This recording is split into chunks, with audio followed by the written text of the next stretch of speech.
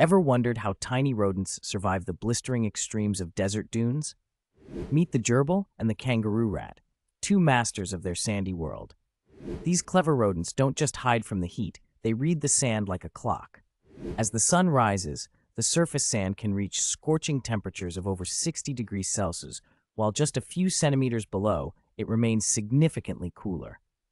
Using their sensitive paws and whiskers, these rodents detect subtle temperature changes in the sand grains beneath them. When the surface cools to a safe threshold at dusk or dawn, they emerge cautiously to forage, skillfully avoiding both deadly heat and nocturnal predators. Scientists have discovered that this behavior isn't random. It's a precise adaptation honed by millions of years of evolution.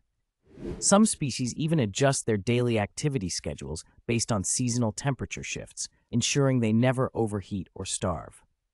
By literally feeling the heat beneath their feet, dune-dwelling rodents have turned the desert's greatest challenge into a survival advantage, proving that even the smallest creatures can master the harshest environments with remarkable ingenuity.